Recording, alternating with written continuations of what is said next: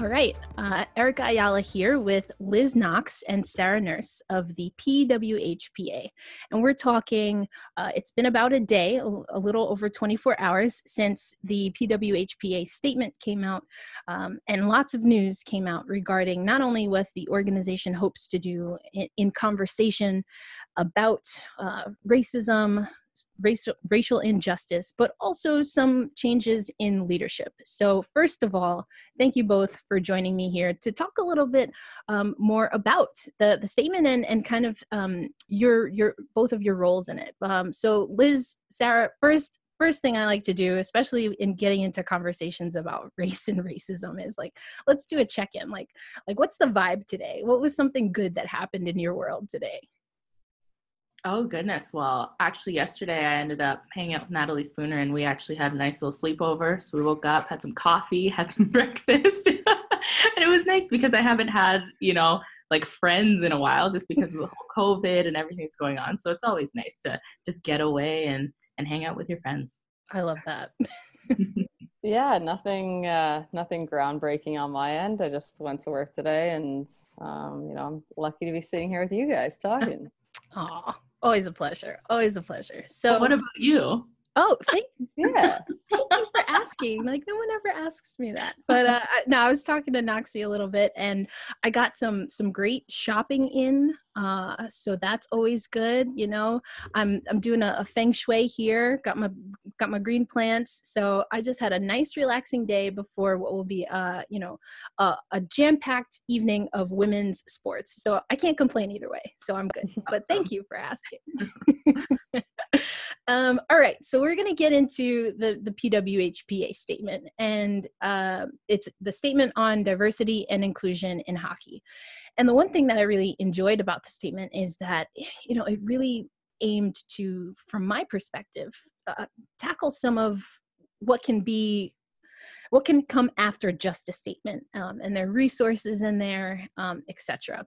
But the one thing that I do just want to get into right away is that the statement also acknowledged that the statement was a little bit late. So I did want to talk about some of the conversations that the PWHPA had there, because, in part, it seems like the statement was late because there were some things that you as an organization wanted to talk about. So, Liz, why don't we start with you?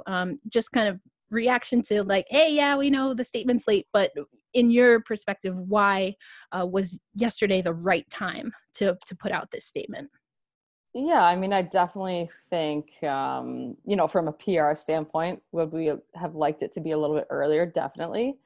Just from everything that was happening, as a board, we wanted to make sure that we had kind of everything. We want to tackle all the issues that we had in mind, right? And part of that obviously was talking to some of our BIPOC players. So logistics of that is one part of it. And obviously, like, I just text Nurse like pretty much every day now. We're like besties. I just like hit her up and be like, hey, how's your day going? Like, let's talk about race and hockey, like probably for the last month. So, I mean, that was my first point of contact. And then it was really more about branching out from there. And we don't want to put the work just on Sarah to speak for all the BIPOC players in women's hockey. So, there were some bigger conversations that happened that's like a little bit of a teaser of things to come. And of course we reached out to people that we trust and writers and scholars that we trust to be like, let's not just throw out some hollow words. Let's not just say something. Let's make sure that there's action behind it. And so a lot of moving pieces very quickly and also not quickly, right? I mean, the statement was late, but it was important to us that there was work behind it. So yeah, I mean, it was, I'm proud of what we said. I'm proud of the actions that we're, going to put in place and that we already have. And Sarah, I want to go to you because as a lot of things were playing out as far as conversations in social media, I had noticed that you had taken an active role in sharing information, me not being in Canada. I mean, I don't know of things that happen north of my border.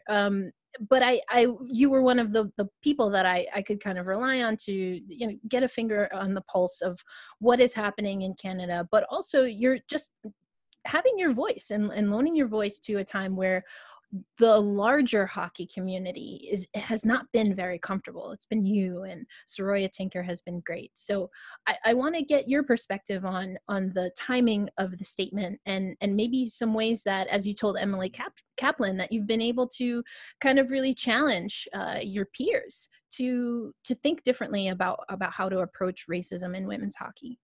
Mm-hmm.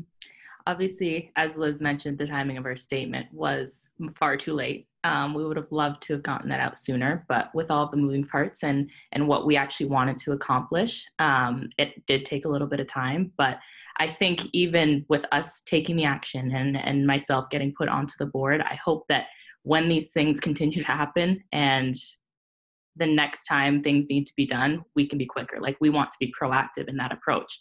And so with the PWHPA statement out, we wanted to take action, and we wanted our statement not to be empty words, because that's not meaningful. I know when I read statements like that, they really tick me off.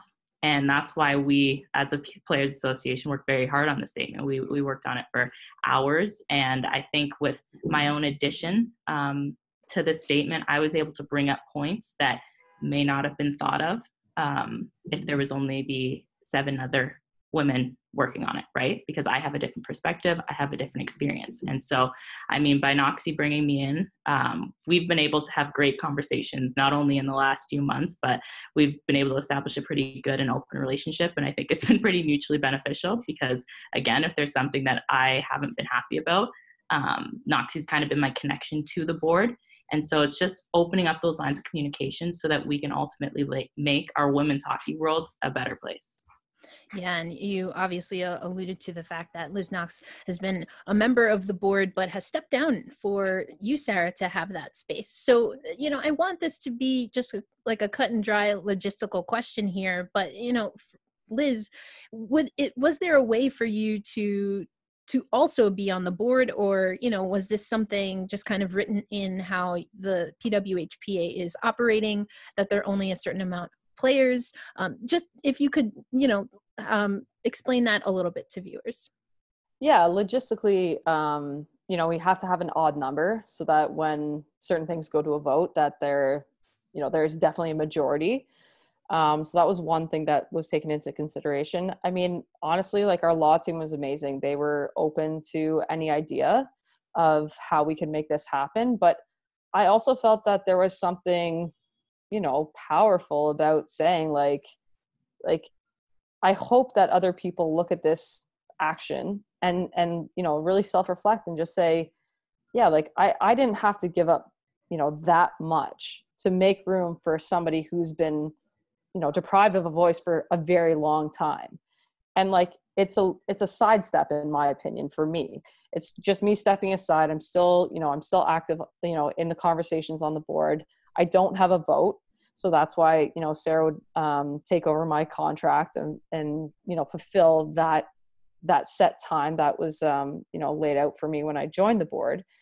But I mean, at the end of the day, like, Sarah's vote is going to reflect what I want anyways. So the vote really isn't going to change. And at the same time, now it's not me going to Sarah speaking, you know, to other BIPOC players saying, how do you guys feel about this? It's like, let's just hear it from Sarah. You know, this is why it's important to have that representation, because it takes me to ask her to get that information. And that shouldn't happen. It should just be an experiential, well, hey guys, like, have you ever thought of this?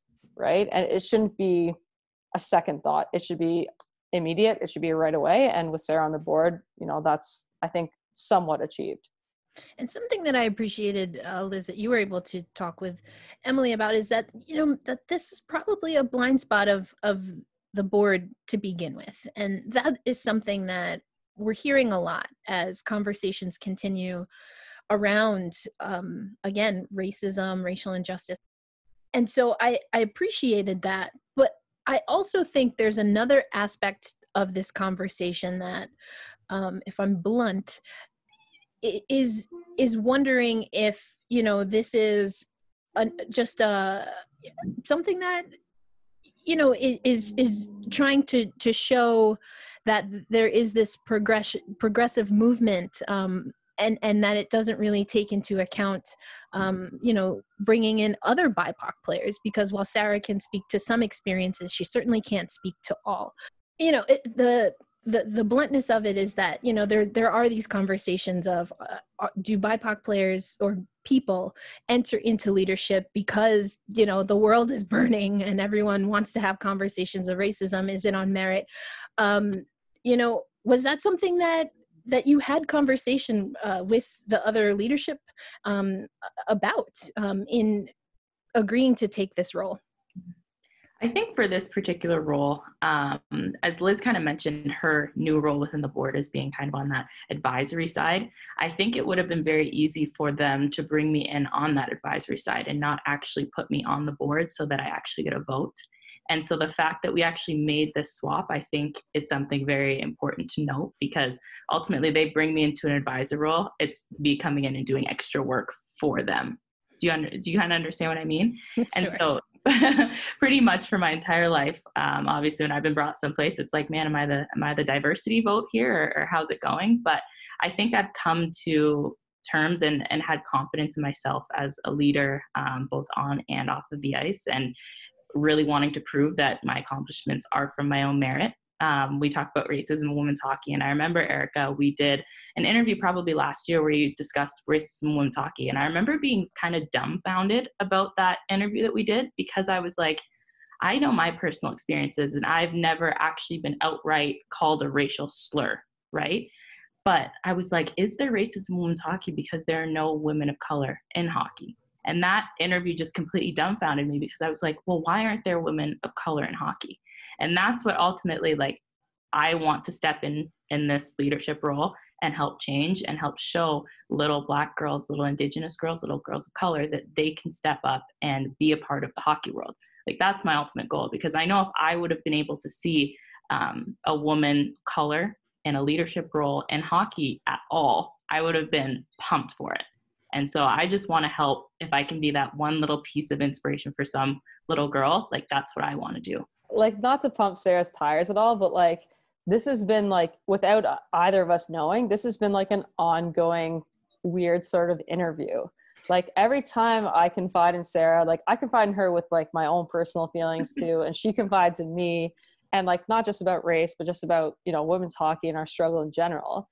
And like, every little time I'm like getting a little bit of information about Sarah and like how she thinks. And like, obviously she's an amazing hockey player and a superstar and like deserves all the accolades she gets that way. But also, like, she really does think about other people's, you know, we've had conversations about where does a non-national team member fit in this dialogue, or where does a trans member fit in this dialogue? Like, how do we, you know, support our LGBTQ community? And I was like, I'm not going to lie, I love Sarah. But when I first met her, I was like, me and her have nothing in common. Like, I did not think this was going to be a friendship that would grow the way it did.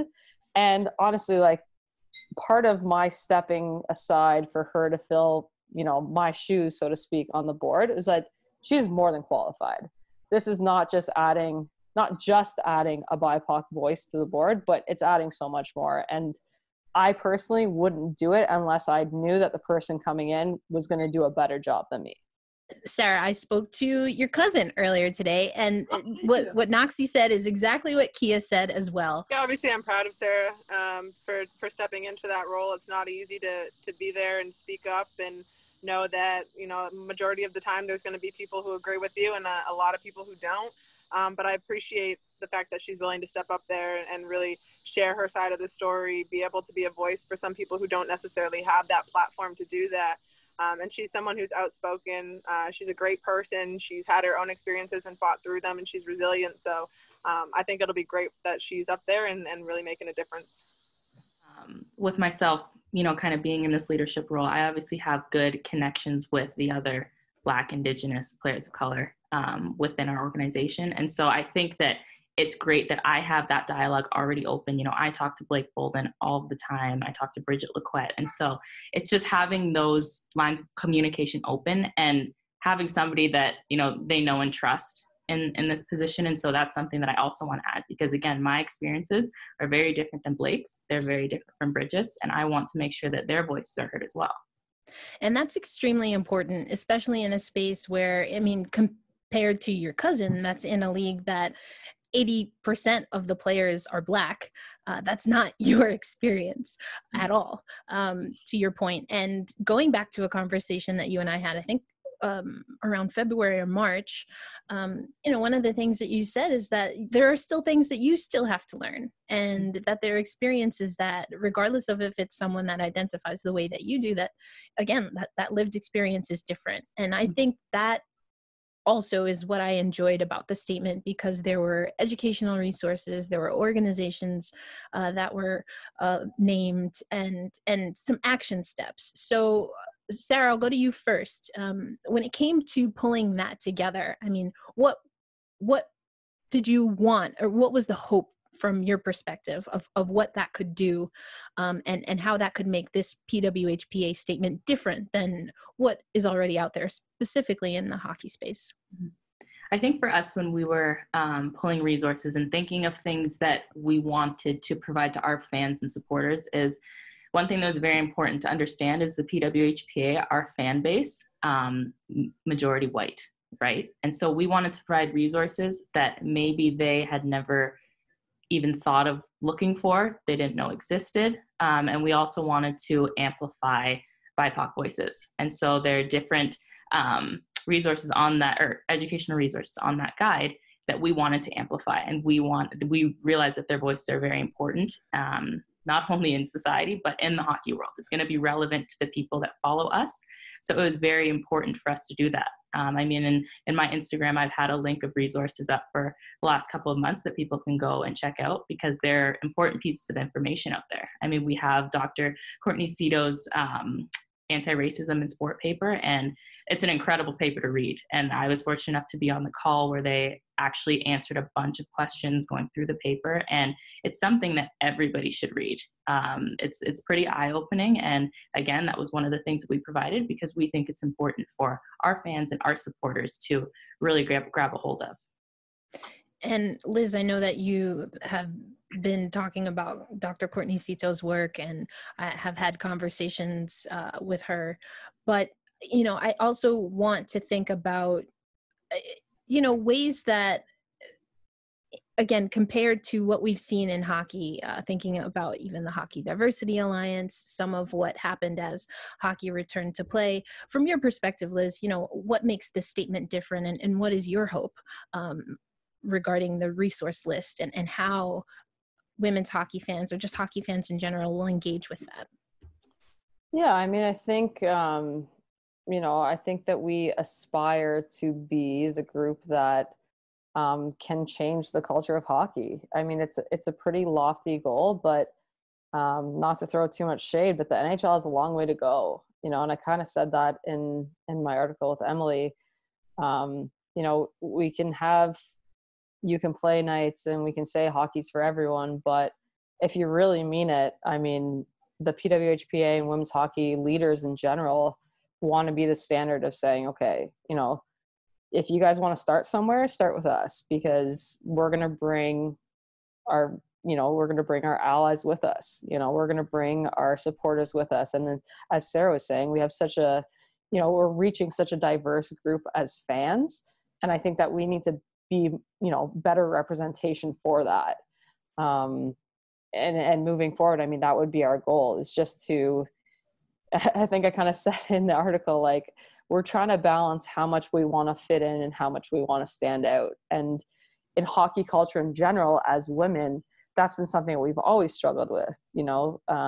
We are a different game, but we're not so different that you can't love watching us.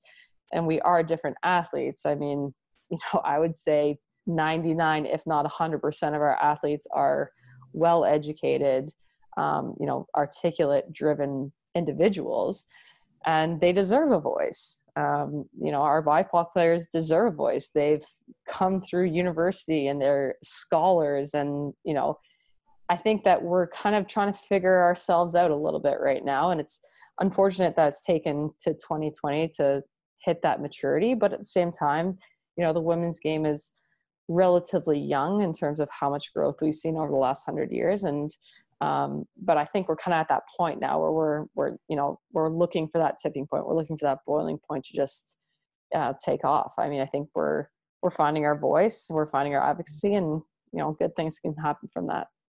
I love that. And I have certainly inserted myself into the conversation of women's sports, really wanting women's hockey to look at the WNBA as a model in all ways, not just in kind of how they were supported and are still supported by the NBA, but also what they've done in the social justice space. So loved to see a little shout out to the ladies basketball, to the WNBA in the statement. But the WNBA has been so consistent, but that consistency has come at a cost. I mean, it's draining. It's 4 years ago, you know, no one wanted to talk about Maya Moore. And there were police officers that walked out and did not offer security, private security, because they wore shirts that said change starts with us. Flash forward to 2020 and everyone's writing about Maya Moore because she took 2 years away from her sport to help a family friend and to really talk about prosecutorial, that's a tough word to say, so tough, misconduct, and has really, you know, stayed focused. This is still the entry point for the PWHPA and for women's hockey.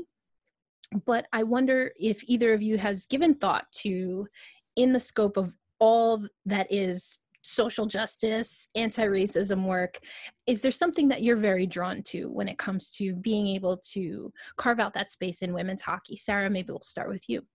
Mm-hmm. I mean, with looking at the women of the WNBA, like, they're absolutely incredible. You look at them and what they've been doing for the last 4+ years. They've been true leaders in this space, and you can look at other professional sports leagues and they've been looking at the WNBA. Change starts with us. Like, that's something that resonates so much with me, because I think as women's hockey players, we struggle with the fact of, do we want to stand up and say something? Because we don't get brought into the conversation at all. We're left behind all the time. People say they don't care about us. And so it's like, we struggle with the fact of, okay, like, we kind of want that recognition. Like, we want to be out there. We want to be playing the sport we love, like the WNBA players, but we're not there yet. And so it's like, using our platforms, is that going to set our sport back? But I think what's important is, like, to understand that, hey, historically, if you want something to change, like, bring women to the table because they get it done. And so I think in the hockey space, like, we can be leaders here. I like to think of us as women's hockey players, like, we're pretty open and inclusive, and we want to drive that even more forward with our anti-racism efforts, because ultimately we have a big LGBTQ community, and it's like, okay, let's add people of diverse races. And I think as we move forward as a women's hockey community, we can be leaders, because they're amazing leaders across our hockey community. And that's something that we need to understand and we need to realize. And if we value equity and equality and equal opportunity, like, it needs to be for everybody. It's not just, we want to value equal opportunity for women. It's no, we want to value equal opportunity for everybody who may feel forgotten, left behind. Like, we want to do that. And so I think ultimately us being leaders in that space is going to be huge. And we need to realize that we have a voice, we found our voice, and I want to keep pushing forward together. And how about for you, Noxie? Like, have you thought of anything in particular that, you know, if you or the PWHPA could, like, really focus in on that would look like and feel like success for you? You know what? I hope this isn't a cop-out answer. I have things that I'm personally passionate about, but I think that like, what I'm passionate about in my role as a, you know, a PA advisor now is carving out that space for our players to use their voice, to realize that they have a platform. I'm a non-national team member. You know, I work on a good day, it's a 9 to 5. Most of the times it's like a 7 to 7. Like, I'm like blue collar, trying to make it in emergency services. Like, I don't really fit in the mold of what a professional women's hockey player looks like. And I think that I'm trying to use the platform that I do have to show other players that, yeah, like, you may get some bad reviews. You may say the wrong thing sometimes. Like you may get Joe Hockey 9877248 saying like, hey, go back to the kitchen. But like at the end of the day, like you do have people that follow you. You do have kids and friends and allies and people that you meet over social media that actually look at you and say, hey, like you have a voice. Like I want to know what you think about this.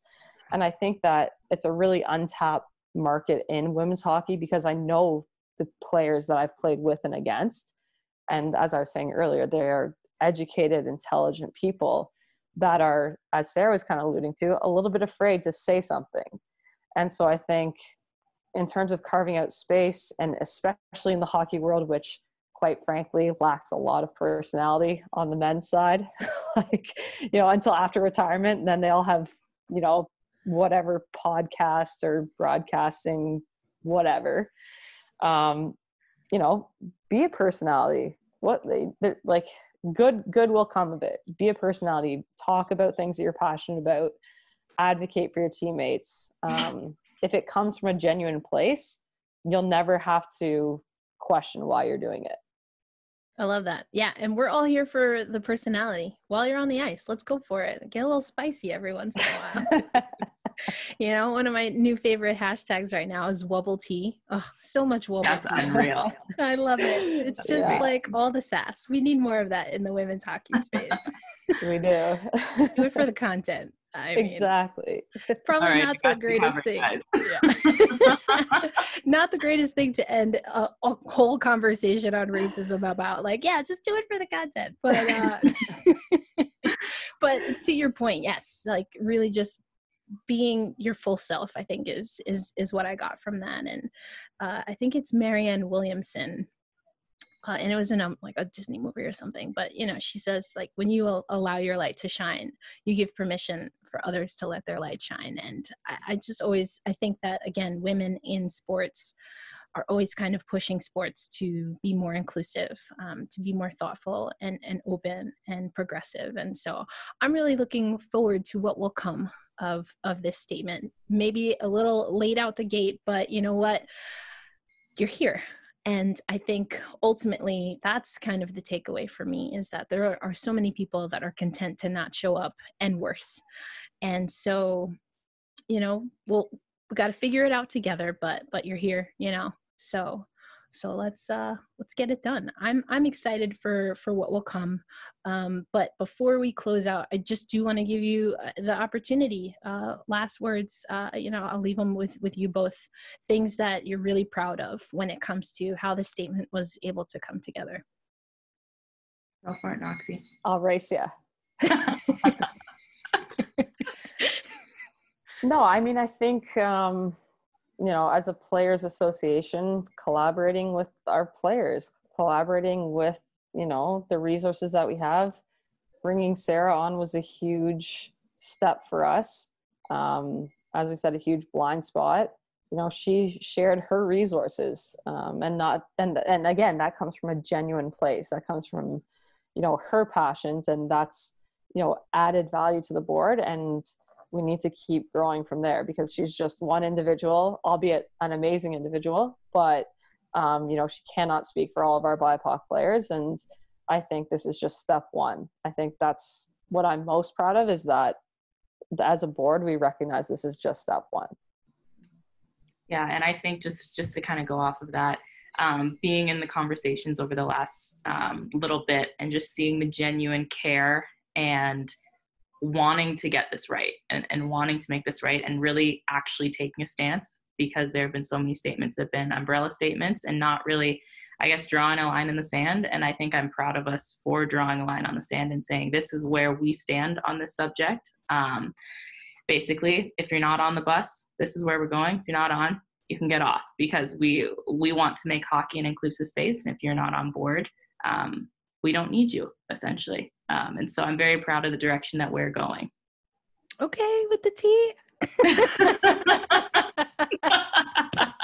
It's true. I saw a quote the other day. I think it was, I don't remember who said it, but it was saying something about it's not about the speed, it's about the direction. And I know we were late with the statement, and I'm not super impressed. I'm a little disappointed that we were late with the statement, but I like the direction that we're going in, and I hope that we continue that way.